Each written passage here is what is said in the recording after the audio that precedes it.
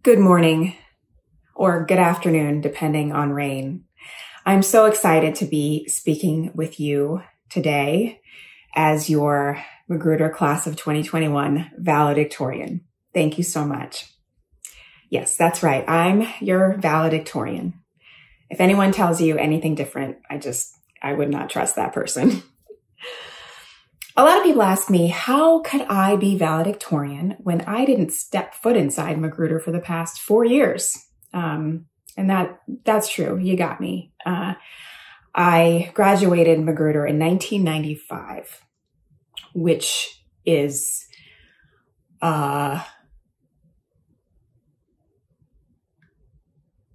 36 years ago? 26 years ago. Wow, I felt really old there for a second. Oh my gosh. 26 years ago.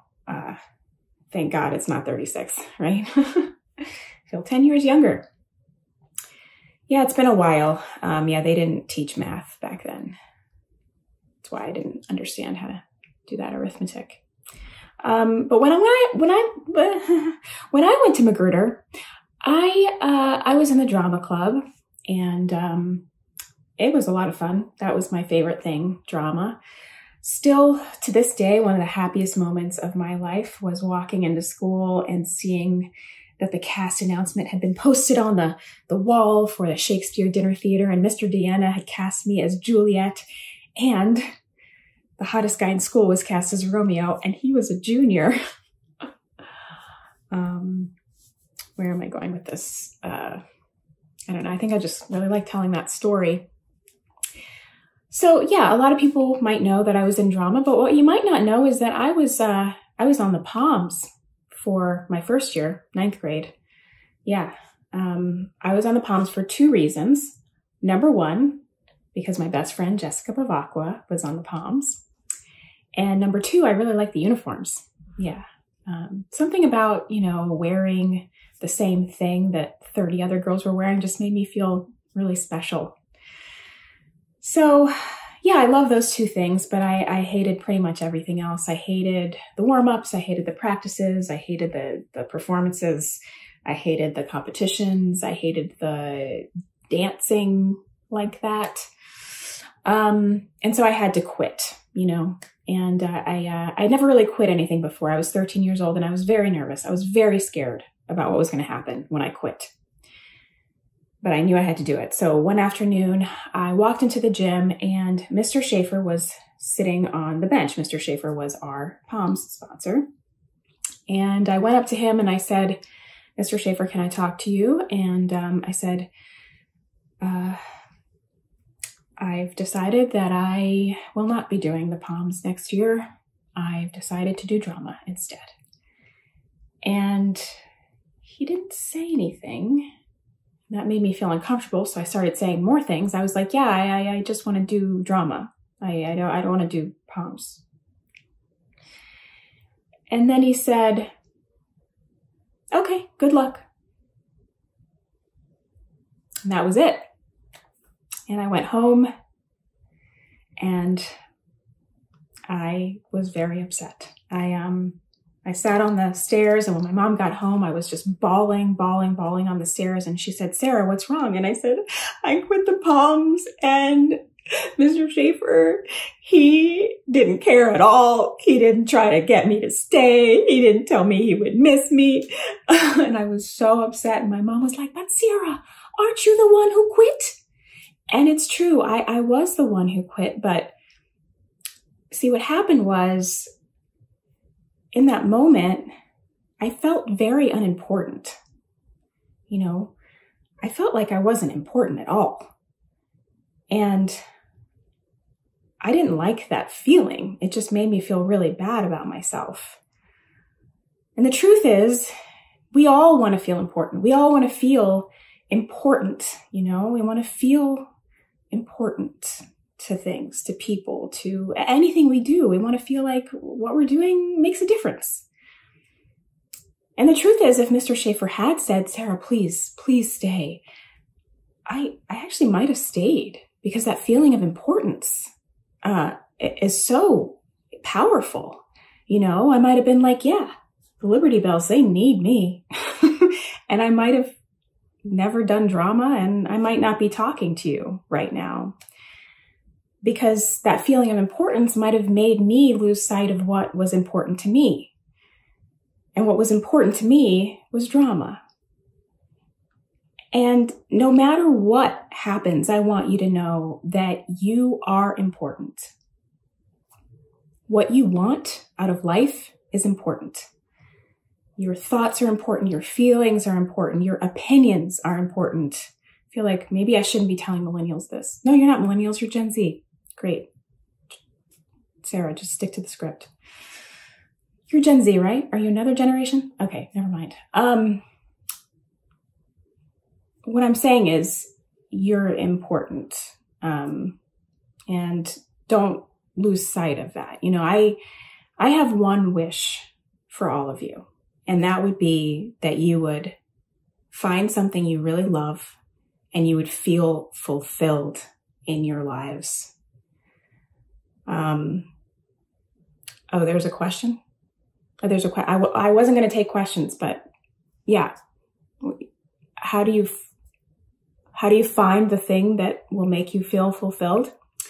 Well, I'll tell you how I found it. And it's really simple. It's 3 words. Write in a journal. That's 4 words. Write in a journal. Writing in a journal was life-changing for me. I would write whenever I was frustrated. I would write whenever I was bored. I would write when I was happy. I would write when I was sad or angry. And over the years, I was able to look back on those journals and see patterns and see things that I kept talking about and kind of discover like the things that I was really excited about.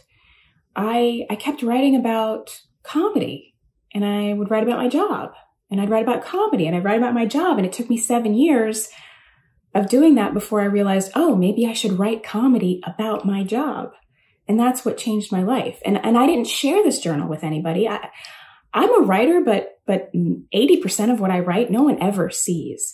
You know, we share a lot of things on Instagram, you know, TikTok and Flippity Flop or whatever you guys are on these days. And it's not about sharing it with anyone else.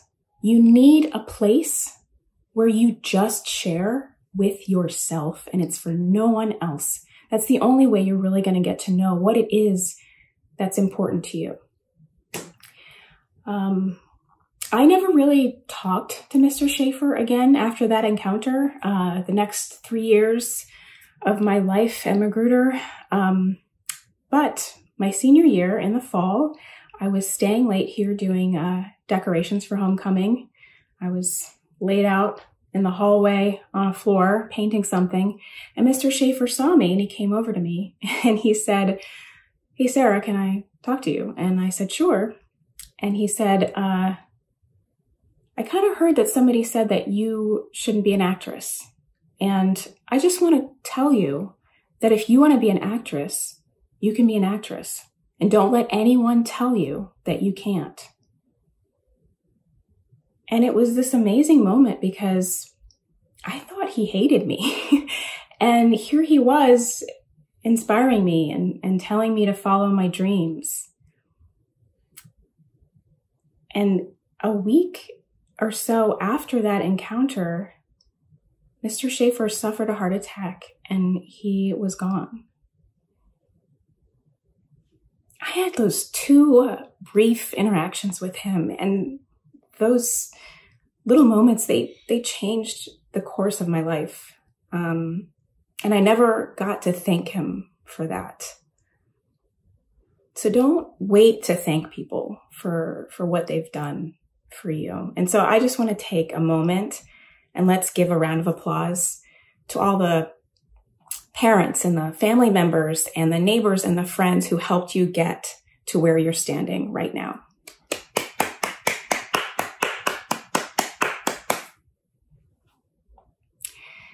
And that brings me to my second point, which is, yeah, we all want to feel important. That means your job for the people that are important to you is to make them feel important. Don't make them feel forgotten. You know, make people feel important. Your best friend wants to feel important to you. Your sister wants to feel important at her job. Your brother wants to feel important to your dad. Your mom probably wants to feel important to everyone she meets. And you have the power to do that. You can make people feel important. And that's how you build connections. You know, if you meet someone, remember their name. I used to be like, oh, I don't know if I'm ever going to see this person again. So I'm just not even going to try to remember their name. And you know what? I never saw that person again because I didn't remember their name. And so I had to avoid them.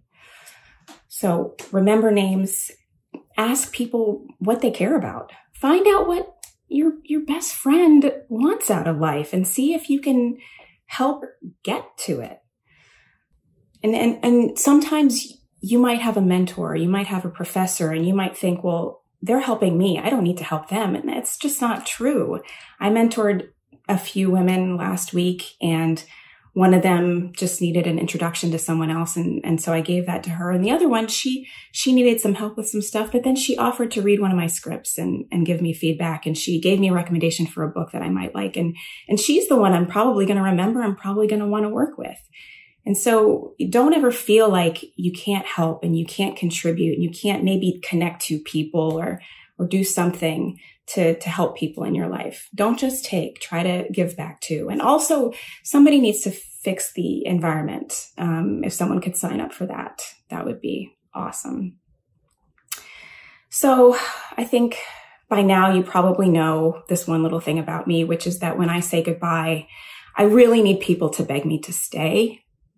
So I'm going to pretend to go. And then I just need everyone to sort of be like, please, Sarah, please don't go. Please, please, please. Okay. Bye. I'm leaving. My speech is over. I gotta go. I'm sorry. I gotta go. Okay. Either that went really well or I looked like a complete idiot. Anyway, that's my speech. And I just want to say how proud I am of each and every one of you. You did it. You graduated high school during a pandemic. Very few people can say the same thing. Don't ever for a single second take for granted how important and amazing and awesome this achievement is. You did it. First grade, second grade, third grade, fourth grade, fifth grade, sixth grade, seventh grade, eighth grade, ninth grade, 10th grade, 12th grade. I can't count, you guys. I just can't. I need to go back to high school. I have problems. Anyway, I'm so proud of you. I want you to go out there. I want you to write in your journals. I want you to find your soulmates. I want you to find the things that you love, and don't be afraid to share those things with the people that you love. And most of all, I want you to remember that you are important. No matter what, you are important, and you have the power to make the people around you feel important too. You are all important to me because this is my first commencement speech I've ever done. So thank you so much for giving me this incredibly special moment. I love you all. Good luck and go Colonels.